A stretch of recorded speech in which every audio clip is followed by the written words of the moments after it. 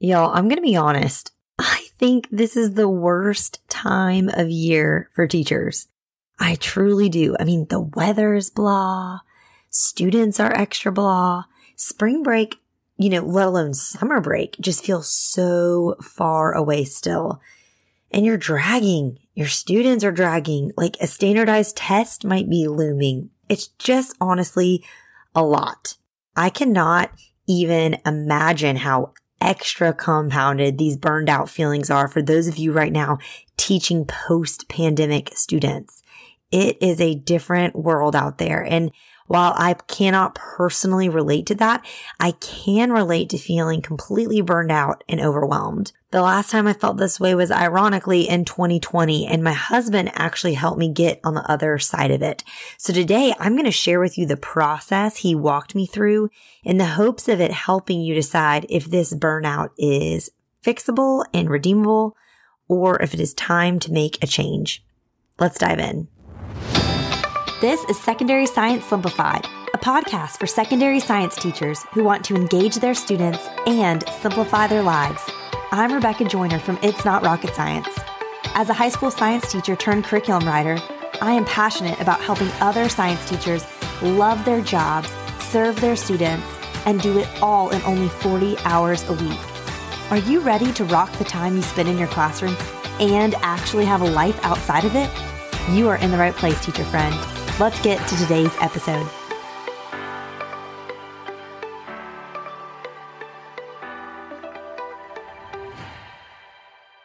So I said this at the start of last week's episode, but I just kind of want to say it again. And I think sometimes when we hear someone kind of challenge us and maybe share something contrary to how we've always thought about something, it's easy to get really defensive and immediately again, go on that defense and say, well, this is why it's this way and X, Y, Z, and I cannot help this and I can't do anything about that.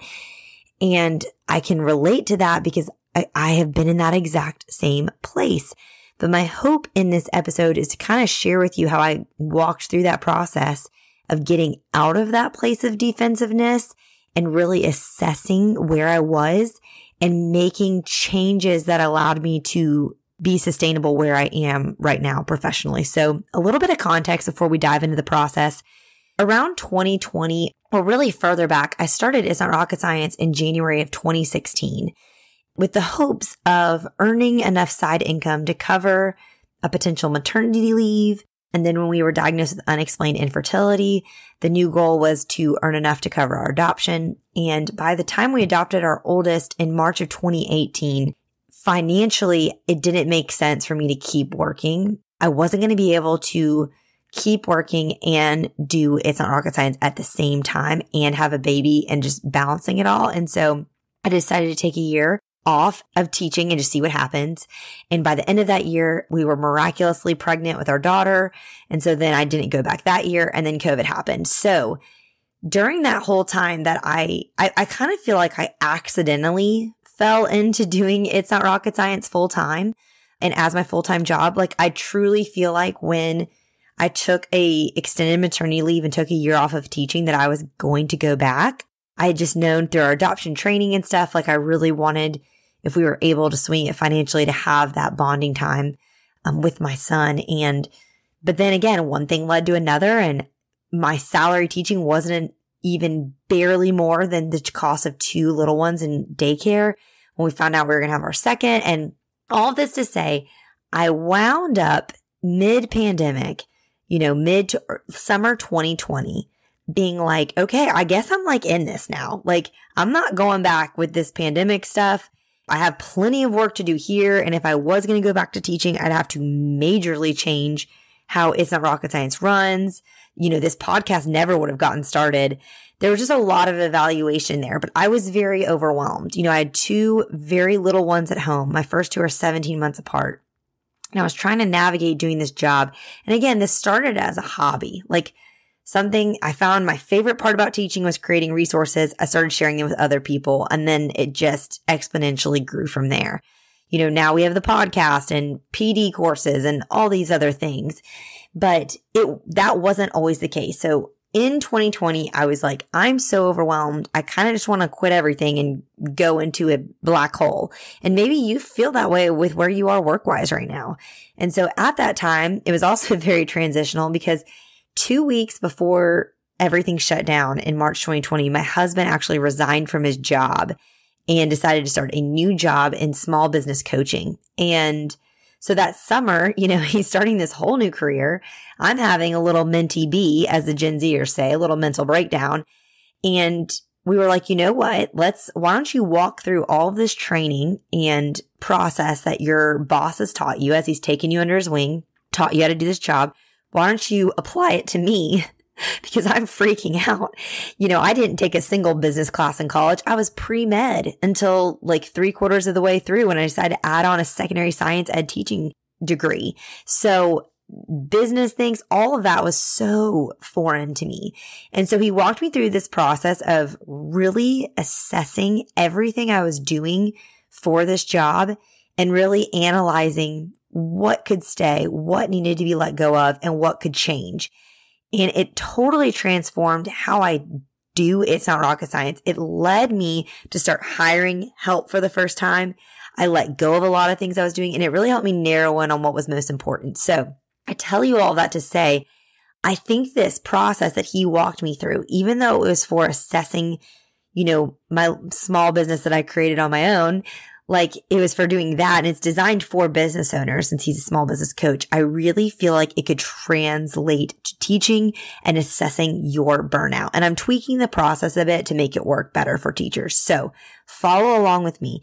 If you have like a pencil and paper, that would be helpful here. Or another thing that's really helpful is if you're on your computer, pull up like a Google sheet and you can type a line in each row on the spreadsheet, and then because you're going to want to color code them in a minute. It's going to make sense, I promise.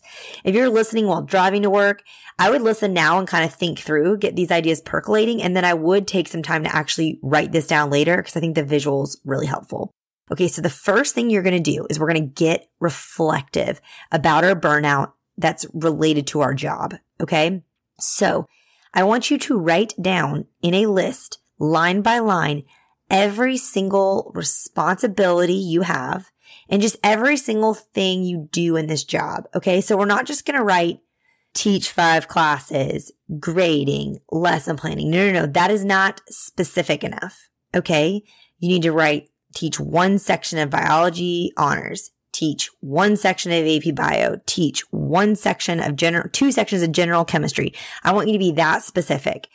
Those are things that you do in your job. Okay. Instead of just saying grading, I want you to say, I grade lab reports. I grade, informal labs. I grade homework. If you lead several extracurricular activities, write every single one of those. Any sort of meetings you have, if you have monthly PLC meetings, weekly faculty meetings, faculty devotions, if you're at, a parochial school. Okay. Anything that is a part of your job, I want you to do a brain dump and I want you to list every single thing. Okay. It's going to take you a minute. You're going to list them out. Then the next thing you're going to do is next to each of these action items. Okay. I would put it like on the left side of it. So if you wrote on a piece of notebook paper, I put this in the margin to the left of each item. We are going to label these items, these tasks, these responsibilities you have 0, 1, 2, or 3. Items that will get a 0 are the mandatory things in your job that are completely 1000% out of your control. For example, attending a weekly faculty meeting might be a part of your job that you don't have any way you could change it, manipulate it, get out of it, whatever. That's going to be a 0 task. Like there's no part of you that can do anything about this. Okay. Now, anything that is the most important thing, like your number 1 priorities, the things that like only you can do and that you really want to do and that you really have to do are going to be your number 1s. Okay. Your number 2s are going to be things that are important. They're like an important aspect of your job, but you could make changes in terms of how you do them. Okay. 1s, you still don't have a lot of control over 1s. 2s, you have a little bit more control of, or 3s are things that aren't as essential, but are parts of your job. They could be maybe eliminated. They could be cut back on. Maybe they could be outsourced. I'm thinking of one of my teacher friends who used to, when she would have babysitters, she would leave all sorts of laminated stuff. And after her kids go to bed, be like, I need you to cut out all these laminated things for me. Okay. Or I think of myself getting those National Honor Society students who need hours. I got them to make my copies for me. Like that's a 3 task. 3 tasks are not, making copies, essentially not essential, if that makes sense. Like, yeah, someone's got to make the copies. Sure doesn't have to be me. It could literally be anybody. Okay. Or it could be maybe eliminated entirely if I go completely digital. Okay. So that's how we're going to rank things. So again, another example, 0 is the faculty meeting you have to attend once a week.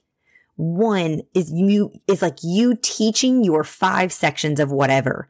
Like you have to actually teach those, unless maybe there's like a section of AP biology and that could be a 2 if someone else may want to teach it. Okay. But most of your classes, you're like, I have to actually teach these classes. A lot of your 2s are going to be your grading, your labs, your extracurriculars, tutoring, things like that. And then your 3s are going to be the things that are like the least niche. Like, yes, you are the student council advisor, but there are probably 40 other people in your building that would be qualified to be the student council advisor. Okay. So these are kind of the way we're going to be labeling these things. 0, 1, 2, 3. Now the next one is more fun. This is where you get to have a highlighter or a pen, or if you're on doing this digitally, you can change the colors of the rows. Now we're going to label things green, yellow, and red. Green things are the tasks, the parts of your job that bring you life, that bring you joy, that you just love to do. The yellow things are the things that are neutral. Like they don't fire you up, but they also don't take you down, okay, to the depths of despair. Like you're just kind of neutral about it. Red are going to be the things that truly suck the life out of you, that you absolutely just hate doing. Okay. So you're going to label all these things. They're going to have a number, 0, 1, 2, or 3, and they're going to have a color, green, yellow, and red. Now, in an ideal world, your dream job, your ideal job would be only the things that are marked 1 and are colored green. These are the most important things, the things that only you can do, and they also bring you joy. Okay. That would be our ideal scenario. Now, obviously, we don't live in an ideal, perfect world.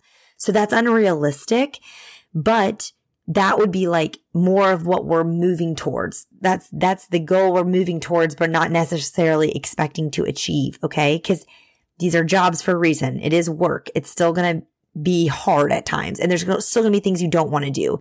For instance, all jobs are going to have 0s, period. They're going to have things that have to be done. Like even for me now that I work for myself, technically a 0 on my list is like doing taxes and paying taxes. Yes, I can outsource parts of it, but at the end of the day, that is still a part of my job that cannot be avoided. Okay. Like I have to do that. That has to be a part of it. So that's the same for you. You're going to have some 0s, but we want to maximize the green 1s. A more realistic standard for your job would be if you look at this list, you narrow it down to you're mostly doing green and yellow 1s and 2s. Okay. The goal here is minimal red and really minimal red 3s. Those are the things we should be chopping out. And red 1s are the ones that are going to be the harder ones, which we'll get to. Okay, so now look at your list, look at your ideal things, whatever. Now let's think about those reds. Okay, let's start by looking at everything you labeled as a red 3. These are things that suck the life out of you and honestly aren't even that necessary and or could be outsourced. So my action item for you with these red 3s is get aggressive about eliminating these and or outsourcing them. You do not have to do them. It could be something as simple as like you always laminate the activity cards and you absolutely hate doing it. Okay. Find someone else to laminate it for you. Literally get a student who needs service hours to do it for you, or just stop laminating stuff. Like you don't have to laminate it. Yeah, it won't hold up year after year, but like it'll still hold up probably a year or 2, maybe 3 before you need to reprint it. Okay. So get aggressive about red 3 elimination. An example from when I did this with my husband about my job. I hate posting on social media. I hate Facebook the most. Instagram, I like better, but from like a work standpoint, I hate it. And I hate how the algorithm punishes me. It feels like a waste of time. But then I know that people live on social media, so I have to have a presence there. Like Instagram, Facebook, red threes for me. And so what we decided to do is I hired one of my best friends who run my Instagram account. And then she uses a scheduling software so that my Instagram posts will post on my Facebook page too, so that I can exist on that corner of the internet where I never want to exist and be. Okay. So that's just a practical example. I got aggressive about elimination of those things. And at the end of the day, if I couldn't have afforded to hire my friend to do this, I could have just said, bump it. I'm not doing social media anymore. I'll just stay with my email list and whatever. Okay. But this is the way I want you to really attack these red threes. Now let's think about the red twos. This is the one that's going to require the most brain power, because these are the things that you feel like are really important that you have to do in your job. Like grading. Okay. Grading to me, teaching would have been a red two. Sucks the life out of me, but like it's a part of this job. It's going to be in there. Now you need to be intentional. Your action item is be intentional about making strategic choices with how you handle each of your red twos, so that we can hopefully move them to be more like orange twos. Like we're moving towards yellow. Okay. That's what I'm trying to say here. We're trying to get from red into yellow, feel more neutral about them. Okay. So for example, labs, if labs absolutely suck the life out of you, but they're like a strong two. Okay. Could you arguably like make a lot of modifications and do as few labs as possible? Yeah. But we know they gotta, be in there. And you probably have some sort of district obligation to have a certain amount. But if labs suck the life out of you, let's get really intentional about the labs we do. Let's really audit them and only do the best of the best labs. No more labs for the sake of doing labs, okay? That's like a refrain, an anthem on this podcast. And if you want help auditing your labs, I did an episode about this last spring, episode 74, and I made like a freebie sheet that goes with it where you kind of can like walk through and I have a table for you and you can kind of go through the audit process. That is a way you can be intentional. And I keep saying intentionable. You can be intentional about making labs become a more neutral thing for you and not be in the red. Okay. Other things that might be red twos. Maybe it's your physical space and keeping it organized overwhelms you. You've got so many bodies in there. You have so many resources. You're floating. You've got someone who maybe floats into your room. Like just the physical space. It's like, especially if you manage a household when you get home, to have another space you have to manage is just daunting. If that's your case, I encourage you to reset it. Episodes 22 and 75, I talk about my classroom reset challenge. That's another freebie. It's a checklist. It's very step by step. I'm going to hold your hand through the process. This is an area where I personally shine.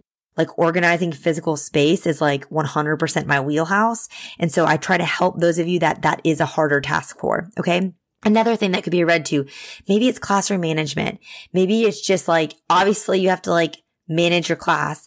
But we're not saying it's a one. A one is like, I can't change or do anything about this. This is what it is. A two is like, there's room. It's very important as a priority, but there's room to change it. Okay. Maybe you need to change your classroom management. Maybe you need to assess the procedures you use to run your class. If you need to do that, check out episode 20. I talk all about auditing and assessing and reflecting on your procedures. Okay. Maybe you just need to think through your overall classroom management philosophy. Maybe you need to hack your overall philosophy and totally change how you think about how you manage your class, especially if you have not reflected and made changes post-pandemic. If you are still doing the same things that worked pre-pandemic, post-pandemic, and they're not working, now is the time, teacher friend, to stop and rethink and revisit and make some changes. And I think episode 90 would really help you with that. I kind of share my philosophy and how I came up with it. Episode 89 may help you. That's an episode where I interview a current high school science teacher who talks about their experience, Casey, teaching in this post-pandemic world. And I love my interview with him because I think him and I are probably the most opposite personalities that exist. And so it was just, I learned so much hearing from someone so different from me. And again, sometimes it's best to hear from someone different from you because then it starts getting you to think outside the box. So that's someone to look at too. Okay. So again, your red threes, we're doing whatever it takes to cut them out. Period. Outsource or stop doing them. Red twos, we can't be that aggressive because remember, they have the higher priority than the threes, but we can be intentional Why do I keep doing that? I'm so sorry, y'all. Intentional. We can be intentional. I think it's the fact that I'm saying be before intentional that's making me want to add the bull at the end. Anywho, I'm a human, so I keep messing this up, but I want you just to, those red twos, be intentional about making strategic choices there. Okay. Now, last but not least, we got to look at your red ones.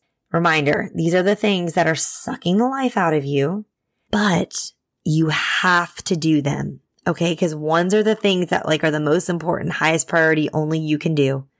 And then red sucks the life out of you. Now, let me say this. Everyone's tolerance level for a red one is different. And I believe that in different seasons of your life, you can handle greater amounts of red ones than in other seasons of your life. So for example, when I did not have children, I could handle a lot more red ones. Now that I have 3 children, the capacity I have for things that are red and 1 is maybe space for 1 to 2 of those things. That was a pretty permanent shift in, my seasonality, but maybe it's a more narrow seasonality even there. Maybe you're in a season where you're caring for an aging or ill parent or grandparent, and this will maybe come to pass soon. It's hard to say that, but it's true. And so maybe this is a season where just right now, you can only handle 1 or 2 red ones. It's too much on your plate. Or maybe you have a conflict with, your partner or one of your children, and it's making your red one capability a lot lower. I really want to encourage you in that. I've been thinking about this a lot recently too. I think even we have a genetic predisposition to a higher tolerance, and higher capacity for these kinds of things. My husband is just innately more positive than me, but I would also argue that I'm innately more efficient than he is. And so I can handle more tedious tasks and knock them out. I can handle a big load of tedious tasks a lot better than he can.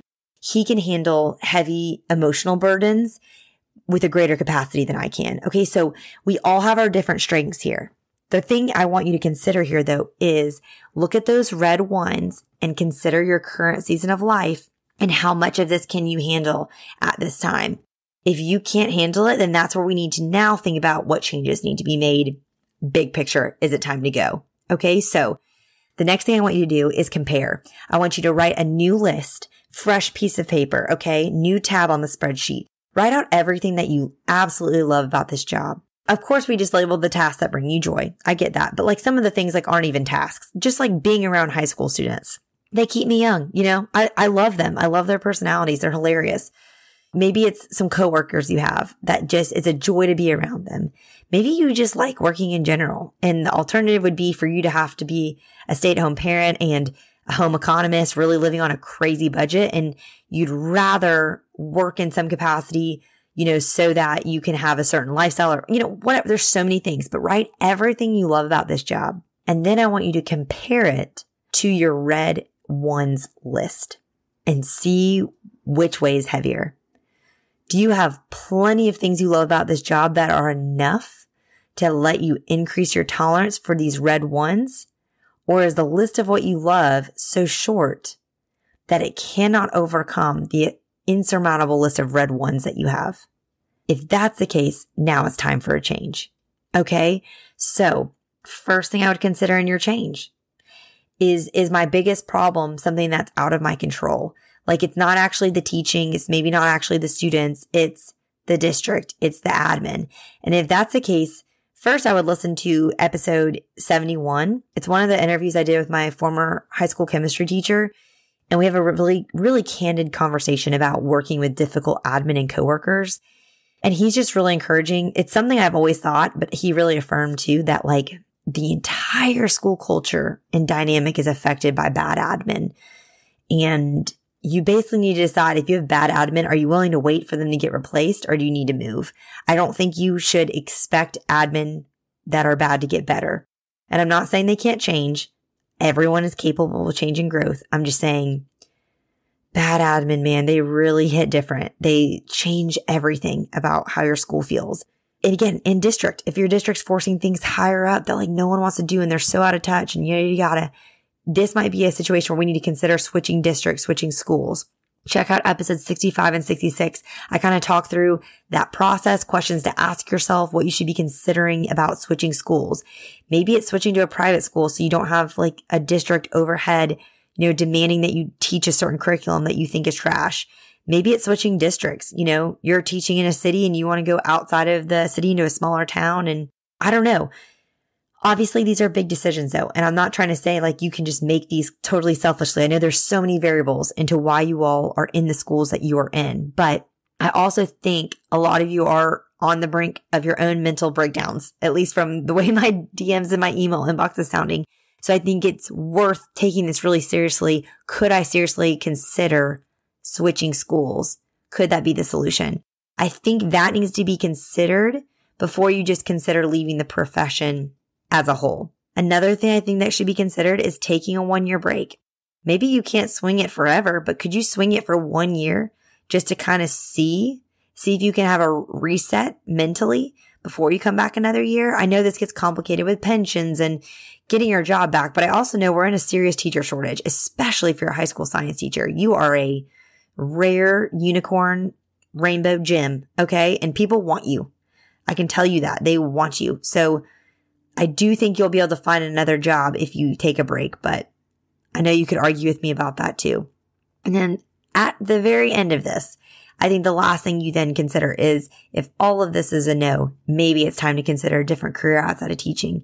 And I would encourage you to check out episode 67. I interviewed Daphne Gomez, and she is the teacher career coach, and she has some really interesting ideas for the types of things that teachers can do with our skill set outside of the classroom. And so I just want you to know that all hope is not lost. And I've been really encouraged. The more people I meet who, are teachers or who taught, stayed home for a couple of years, are back in the classroom, who taught, maybe left and tried to do real estate or something different, and then are back in the classroom, like it doesn't have to be forever. Even if you leave the classroom, I just want to encourage you to take that time to reflect, compare, consider before you move forward. I hope walking through this process helps you in doing that. And again, everything is a season.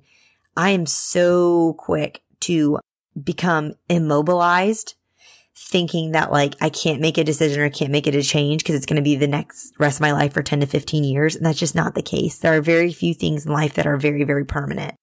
I have an extremist mindset. I need a growth mindset. I need that flexibility.